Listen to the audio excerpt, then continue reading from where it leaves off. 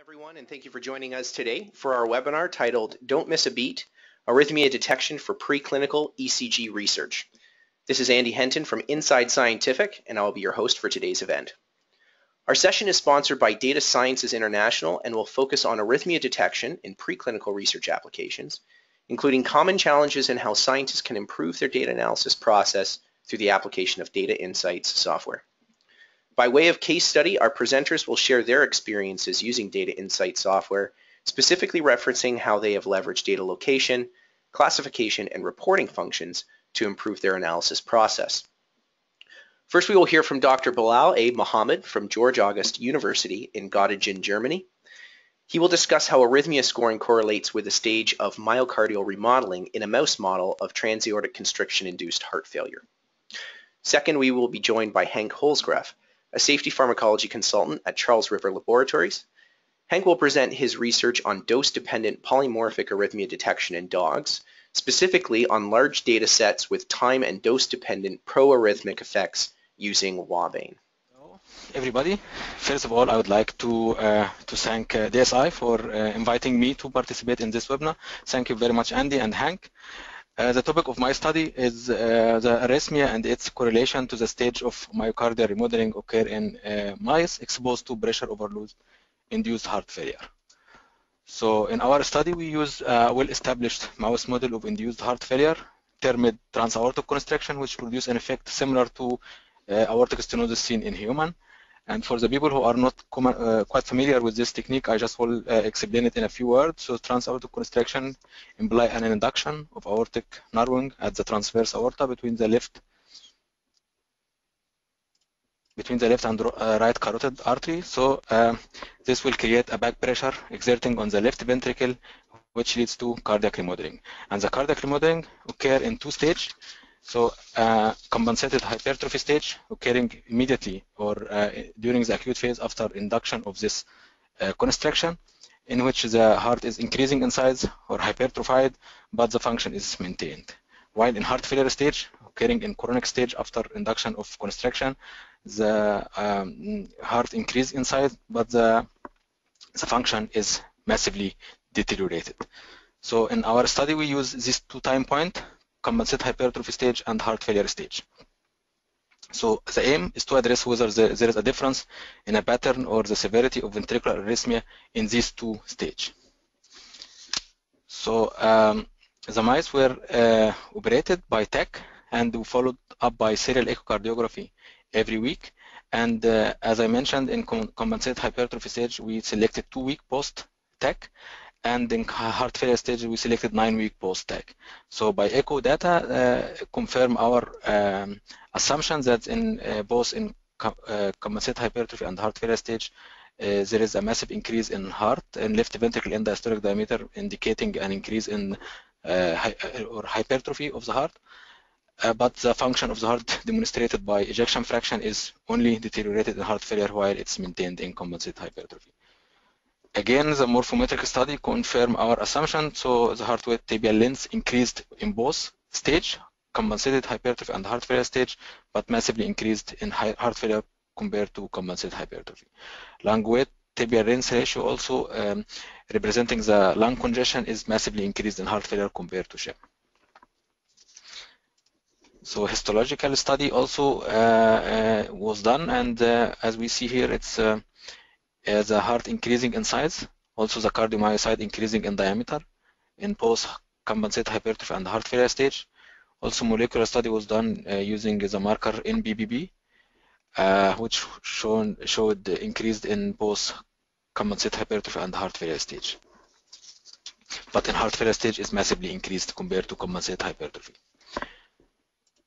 So we follow up the mortality of these mice in TAC and sham, so we can detect a massive or significant increase in the mortality in TAC operated mice compared to sham. So the question now is this increased mortality could be due to is due to reduced function of the heart or increased arrhythmia or both of them. So in the previous slide we showed that the function of the heart is deteriorated after TAC. So what about arrhythmia now? So for this we perform our arrhythmia study. But before going through arrhythmia study, I would like to explain very short what's known as excitation contraction coupling. So excitation contraction coupling normally occur, which is responsible for the transformation of the excitation wave to perform cardiomyocyte contraction and start with action potential propagating through the cell membrane to activate L-type calcium channel, which allow calcium entry from extracellular to the intracellular space. And this calcium entry will activate ryanodine receptor, leading to release of calcium from the sarcoplasmic reticulum, what's known as calcium-induced calcium release. This massive increase in calcium intracytoplasmic will bind to troponin in the muscle fiber, which will create muscle contraction. So to induce relaxation, so the calcium will be released from the troponin C via bumping by circa back to the sarcoplasmic reticulum, or by NCX to be bumped outside the cell in exchange with sodium. So this is physiological. So what happened for example, in heart failure in a pathological stage like heart failure or myocardial remodeling?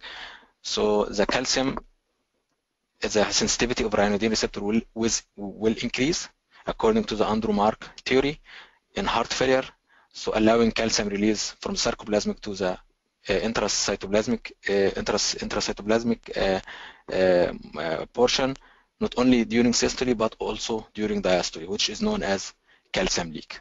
So what's the consequence of calcium leak in the cardiomyocyte? So as I mentioned, the calcium will be released not only in systole but also in diastole. So the calcium will be released, and this calcium intracytoplasmic should be or must be removed from the intracytoplasmic.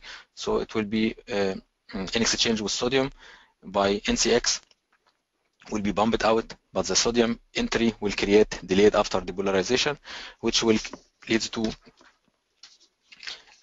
arrhythmia induction. So the leak is responsible for the induction of arrhythmia. So to figure out if this is the case in our study, so we compare the SR calcium spark, which represent SR calcium leak in sham and tag, and we found by confocal scanning microscopy and mild increase in spark, existing of spark to less extent in sham, but massively increased in tag.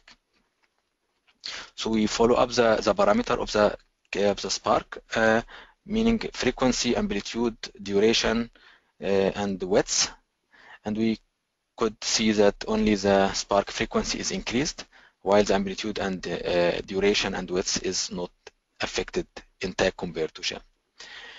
So overall, the relative SR calcium leak, which multiplication of all these four parameters, give more or less similar result like an frequency, so increasing relative SR calcium leak in tag compared to sham. Since many reported that the leak not only occur via calcium spark but also calcium spark independent, so we used a protocol to measure the overall SR calcium leak developed in the lab of the Donald pair. So we could have the same result in compensated hypertrophy, and in heart failure stage the leak is increased compared to sham, but in heart failure stage is more exaggerated compared to compensated hypertrophy stage. So also when we compare the ratio of a leak to SR calcium content, we got the same result. So from this we can see that in tag the leak is increased. So what will be the consequence of the increased leak in our arrhythmia study?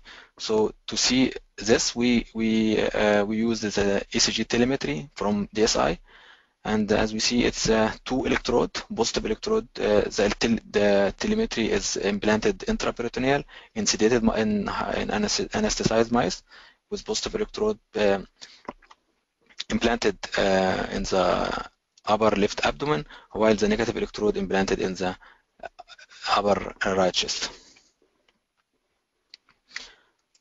So in the beginning, we found we could detect mostly all type of arrhythmia, so sinus rhythm, BVCs, bigymny, salvo, non-steroid, non-sustained ventricular tachycardia and sustained ventricular tachycardia, as well as torsade point, which is polymorphic ventricular tachycardia, to our study. So we used telemetry implantation. 1 week after the implantation, we perform a TAC. 2 weeks after, at the 2 week and 9 week post TAC at our 2 time point, we start with detection of arrhythmia. So in sham, most of the case it was sinus rhythm, while in compensated hypertrophy, some extrasystoles, either single extrasystole or bigymny, trigymny, some not for example ventricular, not so many ventricular tachycardia, while in heart failure we have an increase in number of ventricular tachycardia as well as polymorphic. And this is very interesting, this because it could explain why the mortality is increased in TAC because of the increase the ventricular tachycardia issue. So we start with counting these events. So PVCs per 24 hour is increasing in both compensated hypertrophy and heart failure, but in heart failure is massive increase compared to the compensated hypertrophy. Also, number of ventricular tachycardia shows the same pattern. The induction, the rate. So in sham, no mice exhibited ventricular tachycardia, while in compensated hypertrophy, around 40% of the mice, while in heart failure mice, the heart failure stage, the mice exhibited 100% of the mice exhibited ventricular tachycardia. Overall, we used an arrhythmia score to give an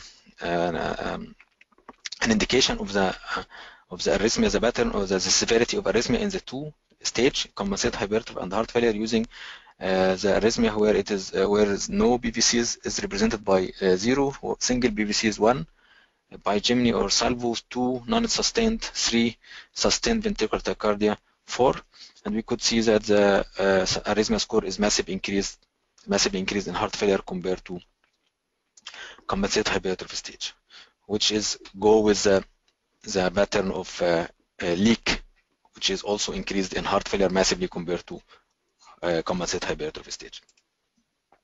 Consistently, we used programmed electrical stimulation for the Langendorf perfused heart, and we could find the same finding, meaning that the inducibility of arrhythmia is in compensated hypertrophy is increasing massively compared to sham, while it is in heart failure is more increased than that in compensated hypertrophy stage. So to sum up, so the elevated SR calcium leak and myocardial remodeling increase the arrhythmia vulnerability, and SR calcium leak induced arrhythmia beside pump failure are responsible for increased mortality after TAC. Arrhythmia severity correlate well with the severity of myocardial remodeling, in which myocardial remodeling stage in compensated hypertrophy stage mostly single BVCs, while in heart failure stage we could see many ventricular tachycardia. What's the translational outlook of this study? So now there is many available drug to inhibit the SR calcium leak, and via the plan of this study we can test the effect of this drug, which will be a promising target to improve survival in patients with heart failure by reducing lethal arrhythmia. With this, I would like to finish my presentation. I'd like to thank all the audience for the attention, and thank you very much. Thank you, Andy. Good morning, good evening to all. First, I'd like to thank the organizers for inviting me to participate in this webinar. Today, I will summarize our initial experiences with a new DSI software product, Data Insights, for the continuous assessment of the proarrhythmic effects of Ouabain in the telemeter dog.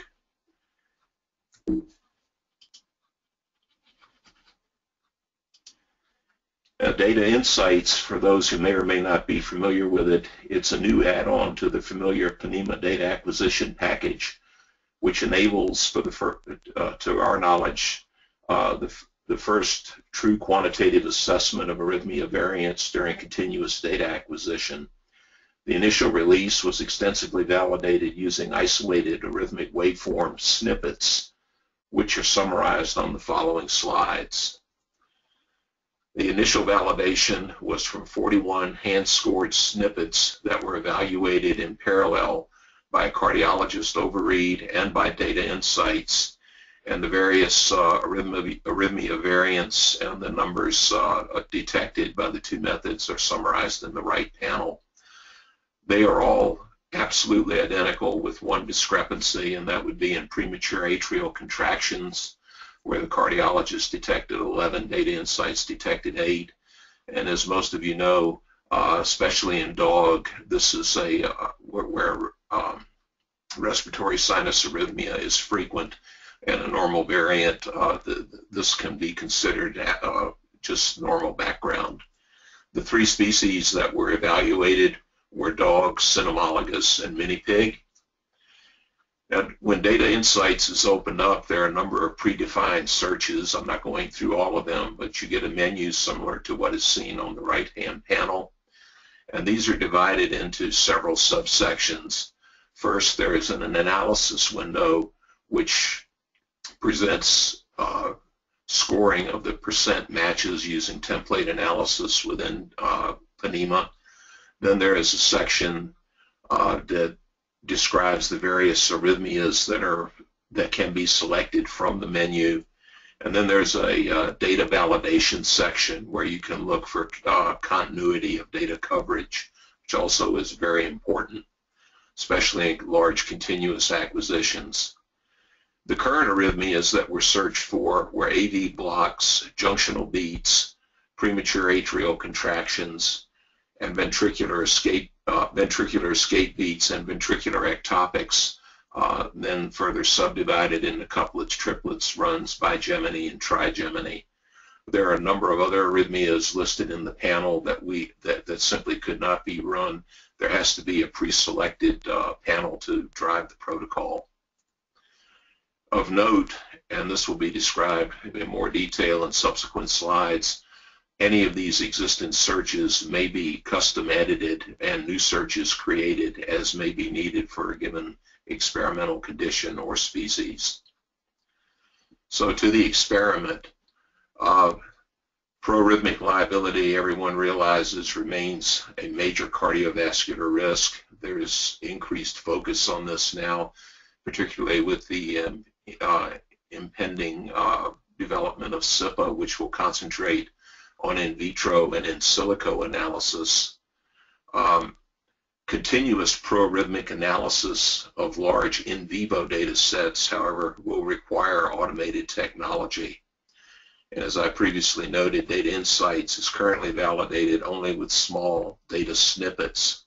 So what we wanted to do was to characterize Data Insights in large data sets where there was reliable time and dose-dependent proarrhythmic effects using a known reference agent.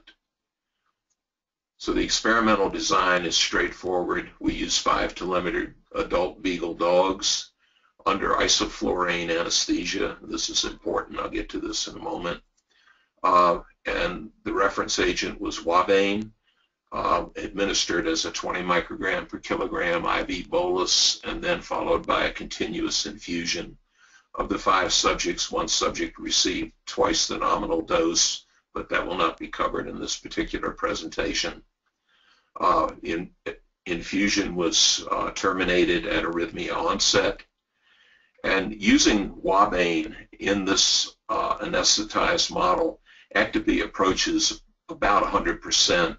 And this is primarily due to DADs related to abnormal calcium homeostasis. This has been well documented by Hamlin et al. In a very recent publication, and that's what we use to base our model on. Throughout the Ouabain administration, TK samples were taken up through 3 hours post-dose. For the purposes of this presentation, I'm going to restrict the data to the most complex subject and use that animal as an exemplar, and it's simply designated as 1504. So the methods: telemetered data, standard techniques, digitized at 500 Hertz. The primary ECG and blood pressure analysis was performed with PNEMA 5.2 Service Pack 7. Arrhythmia analysis was with Data Insights. All of the fiduciary ECG marks were performed with phonema pattern recognition. And as I alluded to earlier, we employed a subset of pre-specified searches to capture specifically atrial and ventricular conduction effects. These included PACs, second-degree AV block, junctional, and ectopic beats. And at the end, there's also a presentation of PK-PD correlations. So the study results. First, the Ouabain pharmacokinetics. On the left y-axis is the Ouabain plasma concentration in nanograms per mil versus the infused dose in micrograms per kilogram. And you can appreciate that it's generally linear, but with and samples are given as specified in the right panel, performed where feasible. So there was a tightly correlated time and dose-dependent exposure in all subjects. However, there was between-subject variability, which accounts for the scatter in the summary graph. It's worth noting that the exposures that are presented in this graph and the exposures that were achieved in this experiment are only possible in the anesthetized dog via IV administration, and that's because oral administration would result in intractable emesis and is an unethical and impossible experiment to perform. So to the first data, the hemodynamic effects summarized in the left panel. Systemic pressures, systolic and diastolic, shown in red and blue on the left y-axis, and the Ouabain concentration in green, shown in nanograms per mil on the right y-axis. As you probably all know, Ouabain is a well-documented cardiac glycoside. It inhibits sodium-potassium ATPase and then affects intracellular calcium. The increase in intracellular calcium is further increased via the sodium-calcium exchanger. So you end up with a positive inotrope, and yet this elicits dose-dependent increases in systemic pressure, which are clearly illustrated in the panel. As soon as the bolus is initiated at 1 hour, systemic pressures start to increase and they remain elevated for the duration of the experiment. I have 2 slides presenting the predicate ECG intervals. First, RR and PR. The RR interval is presented in milliseconds on the left axis, and the PR interval in milliseconds on the right axis. And we'll overlay the Ouabain concentration in green. And you can readily appreciate that PR and RR intervals are quite stable during the pre-dose phase. And then upon administration of Ouabain, there is a slowing in the RR interval and a pronounced increase in the PR interval in excess of 200 milliseconds. So while there's an exposure-dependent increase in RR, there's obviously an inotropic component that has some reflex slowing on heart rate, but in this particular design, that actual contribution can't be sorted out. We, however, feel that the decrease in heart rate, the increase in RR exceeds what would be a physiologic reflex response. The exposure-dependent increase in PR also is associated with RR prolongation, but again, when the PR exceeds 200 milliseconds, we feel that this exceeds the RR effect. And as will be described in some subsequent slides, when we searched for PACs and second-degree AV blocks, these correlated quite nicely with the PR prolongation and the increase in Ouabain concentration. QRS and QTCV are presented in this panel, QRS on the left axis and QTCV on the right axis. And again, you can appreciate the QRS shown in blue is absolutely stable until 3 hours into the experiment, at which point, with the higher concentrations, it rapidly widens up to almost 100 milliseconds. QT and the Ouabain doses there is overlaid in green. So the time and dose-dependent increase in the QRS interval was associated with the expected increase in ventricular activity. The QTCV shortening is also an expected effect that's consistent with the in vitro APD shortening that has been shown in numerous in vitro experiments and is just presented here for information. So the last several slides of this presentation will deal with the data insights output screen. This is a fairly complex screen, and on the first exemplar I'm going to just orient you to the information that's available. First, in the upper center screen is a list of the selected searches that are available. In this particular case, PACs have been selected, and the actual algorithm that is applied to the data to calculate and identify these beats is always verbosely presented in the upper right panel, and this can be edited as needed. Back to the results. In this particular search, 33 PACs were identified, and an example waveform from the raw data is presented in this window, and the PAC can be readily appreciated.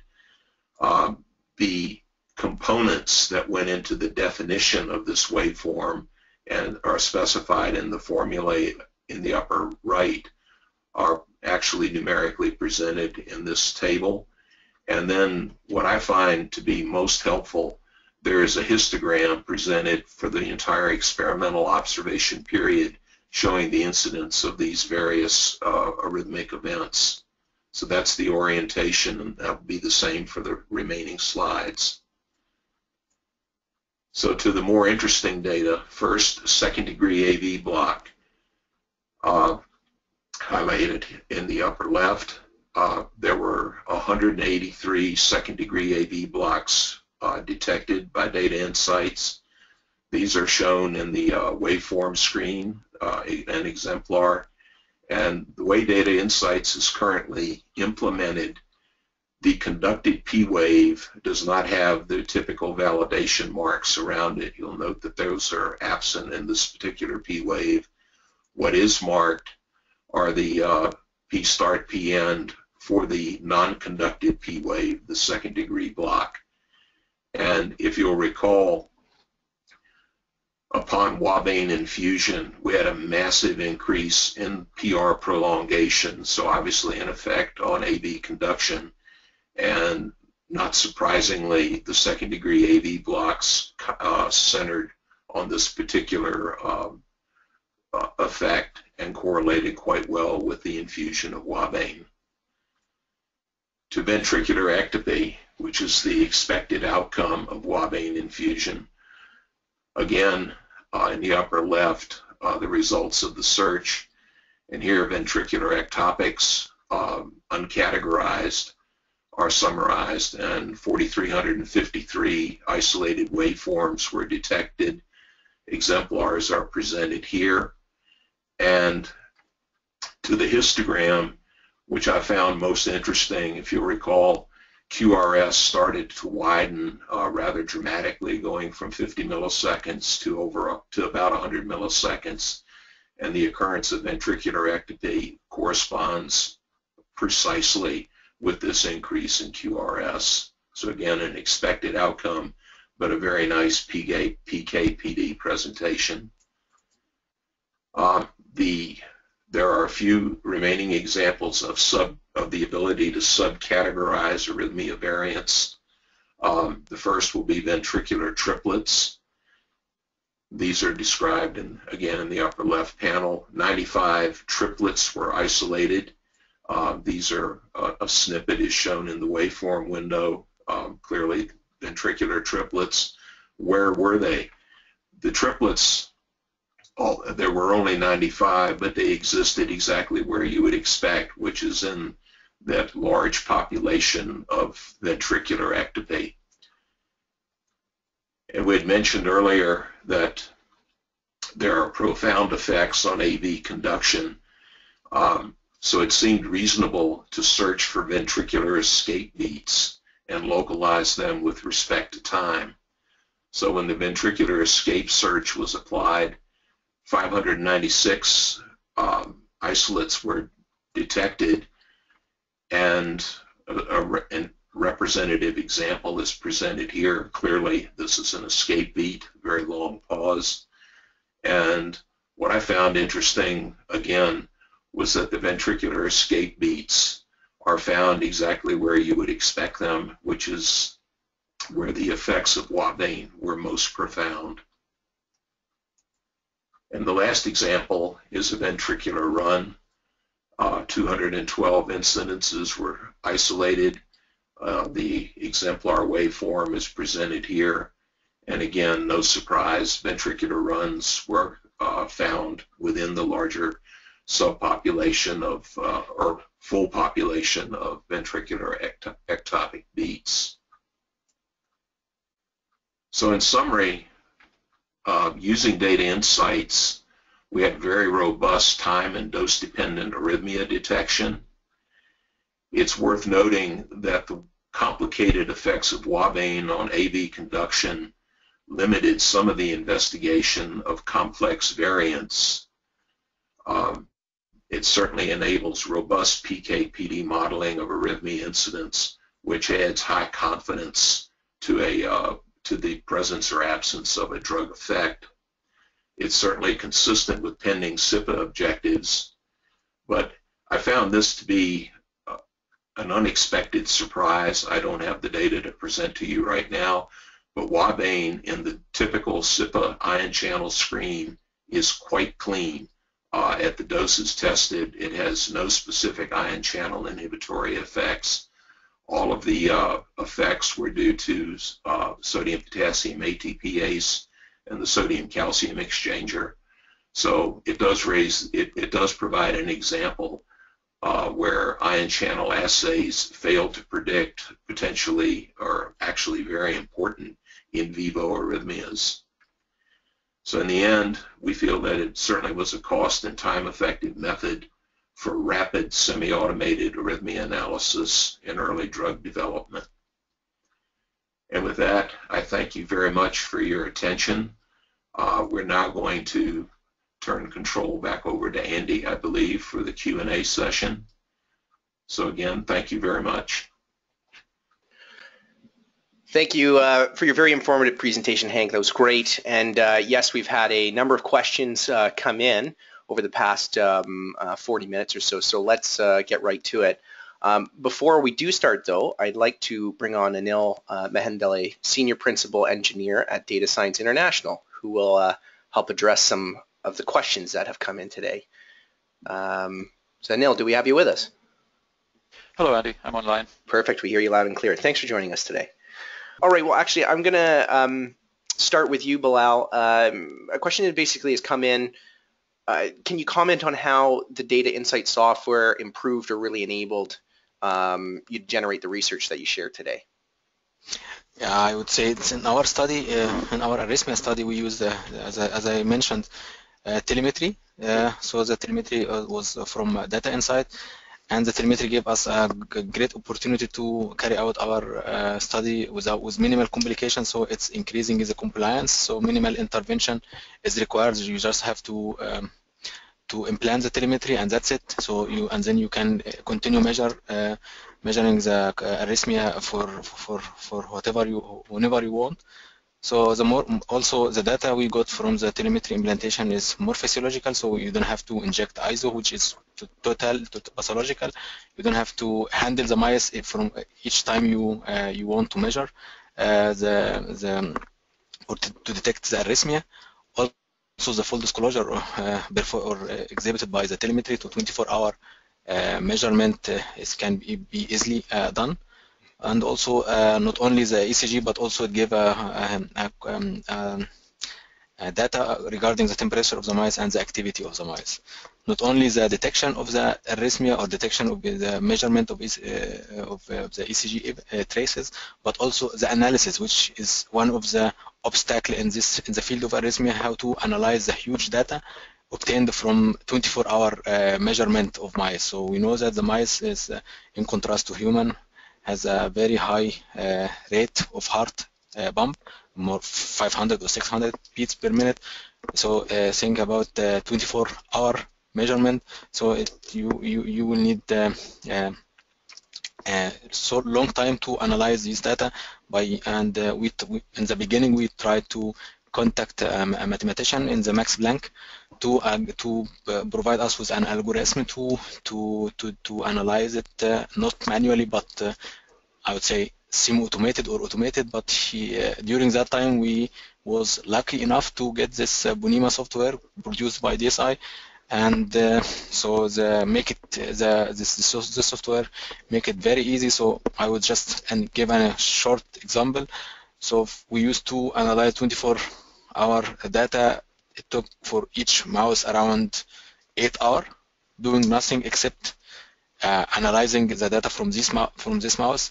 But when using the Bonima software, I would say it's taking us 5 to 10 minutes for each mouse. So this is a huge reduction of time, and that is very easy to use, and so time saving, and I would say it's great. Mainly Bonima software makes the things very easy. Perfect. No, that's a very complete answer. I'm sure that addresses the question. Thank you very much. Okay, next question. Does data insights only work with ECG signals? And I'm going to ask perhaps you take this one, Anil. Sure. The inputs that are used in constructing searches are the derived parameters that are calculated by any of Bonima's analysis modules. So as a result, data insights can work with all signal types acquired by Bonima. In addition, a search can incorporate parameters from different channels in the same subject. And the only instance where ECG signals are treated differently is when data insights uses information from ECG Pro, or the morphology of which takes into account the morphology of a waveform for pattern matching, and that only works with ECG signals, but otherwise it can work with all of Bonima signals. Excellent. Okay, great. Next question, perhaps I'll have you, Hank, take this one. Were there any arrhythmias you were not able to identify using data insights? Well, there are two parts to that answer. In the presentation, I highlighted that there's a large library of predefined searches. However, it's not all inclusive, and Ouabain produced some effects that we did not anticipate. It created a substrate where there was profound, where there were profound AV conduction effects on a background of ventricular ectopy. So the predefined searches for first and second degree AV block were present. First degree AV block is obviously very easy to find. That's just PR prolongation. And I showed an example of second degree AV block, which also can be accurately adjudicated. AV dissociation, or third degree AV block, is much more complex because the P waves can be just about anywhere. So I want to turn this over to Anil to describe this. When we encountered this, and this is why you do validation studies, this was a search that I felt would add value, so I put it to Anil to see what data insights could do. So with that background, Anil, you came up with a workable solution, which perhaps you could describe to the audience. Sure, Hank. So when searching for third degree AV block with data insights, we constructed a search which looked for marked PR changes over a sequence of cycles, and we don't have a default search included in the current version because we didn't have it fully qualified at the time of release, but we did try looking for third degree AV blocks on the data that Hank has, and it was effective in identifying the regions that showed AV block. there'll be further qualification on other data sets before we make it available as a product or as an inclusion for our existing searches. Okay, very good. Very good complete answer. We've had some questions come in about combining blood pressure recordings along with this type of arrhythmia analysis, and I was hoping, well, again, everybody on our panel today could perhaps comment either one, have they done that, simultaneous pressure measurements from the animal subjects, and then would there be anything unique as it relates to analyzing these results and combining the pressure data, or frankly, maybe even other physiological measurements that might be recorded with the arrhythmia detection software? I'm thinking a very short answer and then ask Anil perhaps to embellish it. I've certainly looked at combined blood pressure ECG signals, and the co-plotting, co-presenting the blood pressure signal certainly helps in adjudicating conducted and non-conducted beats. And in the study that I just described, where DADs and EADs are the predominant arrhythmia forms, that can be quite useful. And again, in the situation of AV blocks, is a beat conducted or not conducted? Anil, could you embellish that? Certainly. I mean, being able to, when working through and looking for either arrhythmias or other anomalies in the data, it does help to be able to run a search that includes some interrogation of what the blood pressure is doing at the same time. In addition, I mean, a search as simple as looking for instances where your heart rate results are different from ECG and from blood pressure. It's enough to say, well, what's going on? And what Data Insights does is it lets you quickly visualize the region that has caused that and lets you deal with it in terms of either accepting it or rejecting the data so that it's not included in the analysis. Okay, very good. A question, again, for our panel. In your opinion, how easy was it to implement the Data Insight software, basically moving your data from, in both cases, Ponemah into the Data Insights analysis program? And what's the learning curve? Can you comment on that and share your experience with the audience? So, Belal, actually, I'll ask you to share your experience first, and then Hank, maybe you can follow up. I didn't have any problem with transferring the data to the Data Insight. In my case, I would say it's you don't have to worry about this. I didn't have any problem with this. Very good. And Hank? And I would echo those comments, because Data Insights is just a menu addition to the familiar Ponemah user interface. So the integration and use of Data Insights was really basically seamless. Very, very quick learning curve. Very, very quick implementation. Very good. Okay. And on the same tone, sure. Yeah. No. Go ahead. If I could add a quick point there, Andy.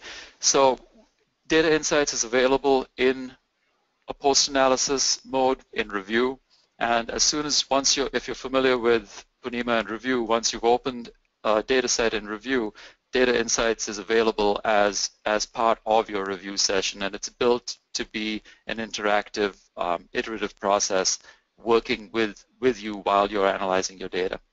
Okay. Perfect. And is it correct that then Data Insights as a module is attached solely to Ponemah acquisition and analysis, or is this a product that can link to other acquisition softwares? It is specific to the Ponemah platform. Perfect. Okay. I guess actually on the same tone, we've had a question that came in from Bernard, and who's asked, how is Data Insights different from ECG Pro? If I can take that, yep. Andy. ECG Pro is our template matching product, and what that does is it allows the user to identify specific morphologies in an ECG signal, and ECG Pro will identify other cycles like it in a data set. Okay.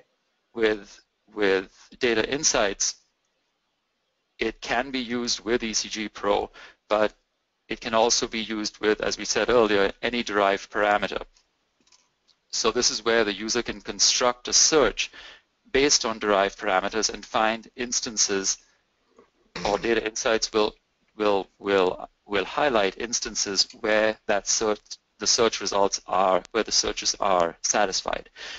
Now, for using data insights with ECG Pro, we can identify, we can quickly visualize the cycles that have matched either a specific template or a group of templates that after running ECG Pro or template analysis.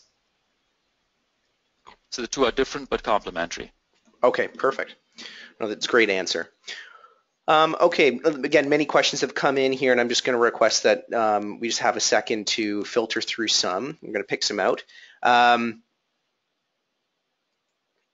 couple questions have come in about maybe just having people comment on their best practices or tips and tricks as it comes down to how to handle data sets that are coming in that are particularly noisy. If you have a noisy ECG signal, are there suggestions on how to maybe clean the data, and would this be done prior to analysis by a data insights, or is that maybe a feature that's built into data insights?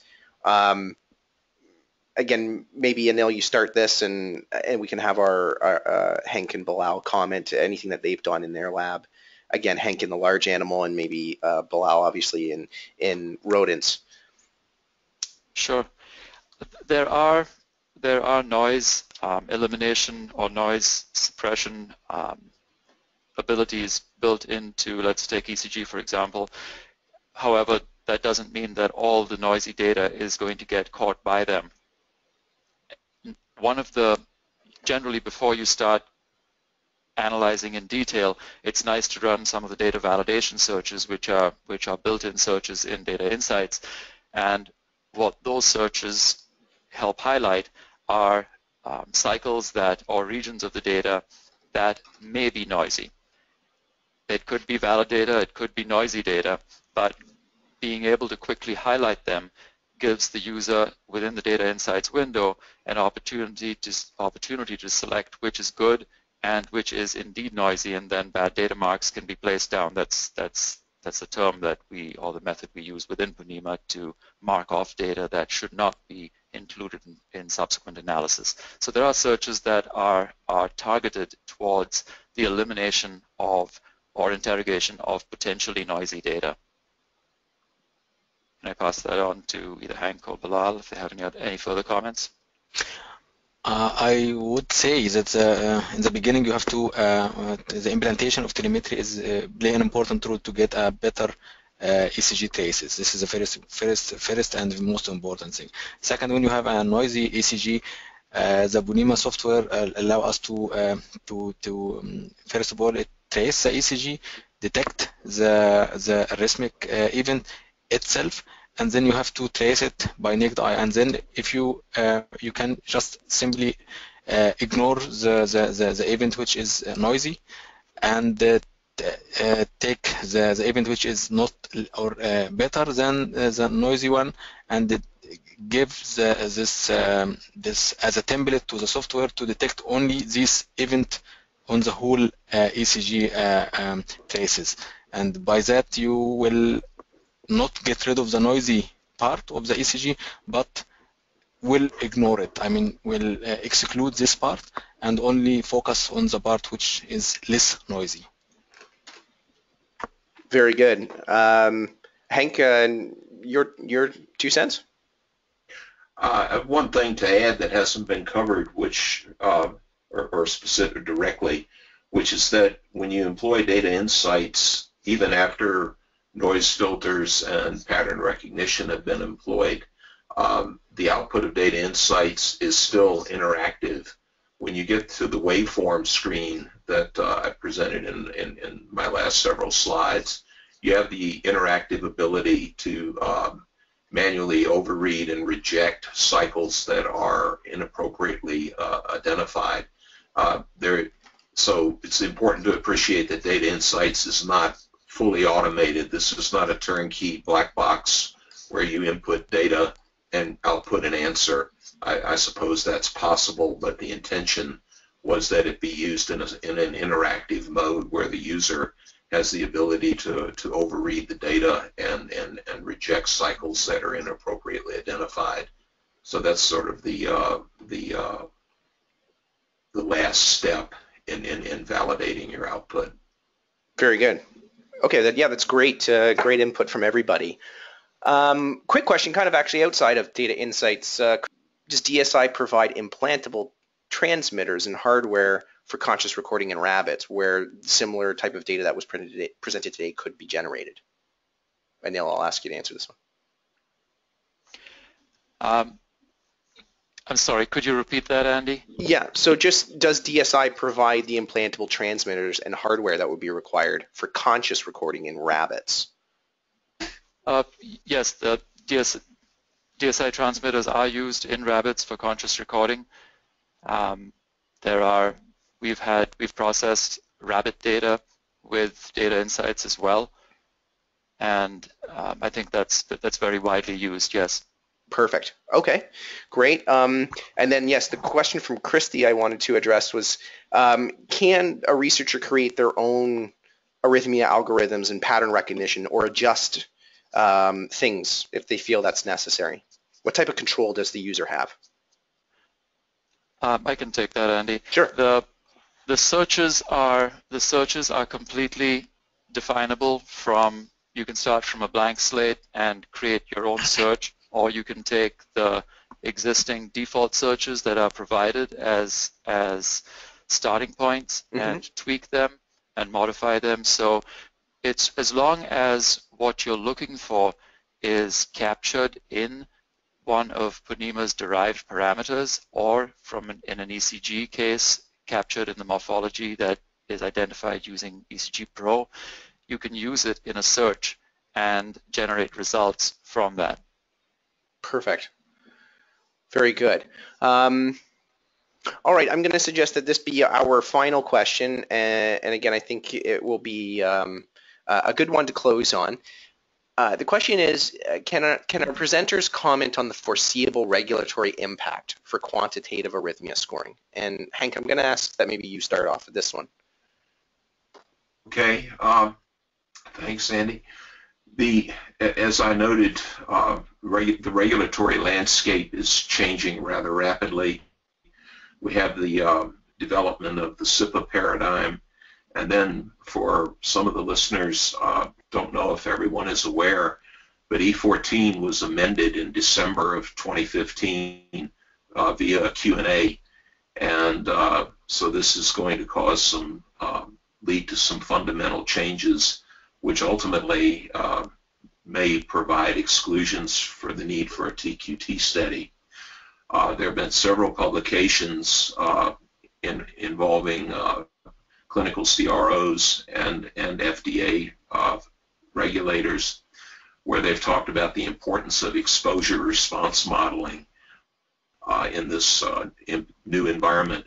And one thing that I was particularly taken by is right now exposure response modeling, which is accorded a very high level of reliability and importance, really only has one surrogate variable, and that's the rate-corrected QTC.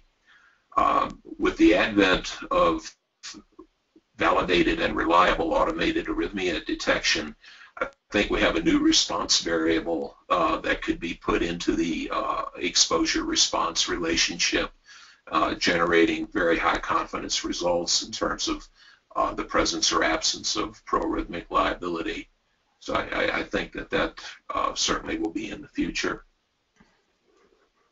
Very interesting. And are other speakers anything to add, Anil or Belal?